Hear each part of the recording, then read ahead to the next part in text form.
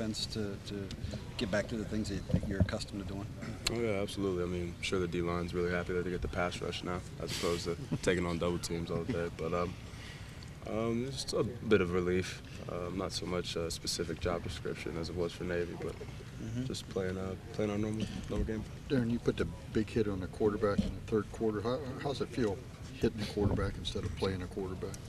It feels good to really get a nice shot on somebody and out there on defense. But I mean, it's just out there, like I said before, it's just job assignment and had to go fill the gap.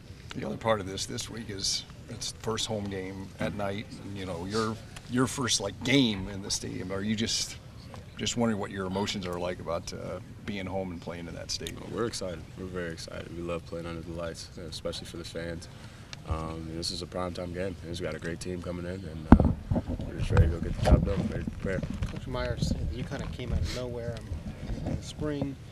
Obviously a converted quarterback, and you see all Ohio State recruit all these 4- or 5-star linebackers. What was in you that kind of made you say, okay, I'm going to be the guy? And what did you do to become that guy? I mean, like I said before, I mean, competitive. I just like to compete, no matter who has how many stars or whatever. I don't care about that. I just, was going to come here and compete, and Coach Meyer recruited me because he knows I'm a competitor, and that's really it. I mean, honestly, just go out and work my tail off.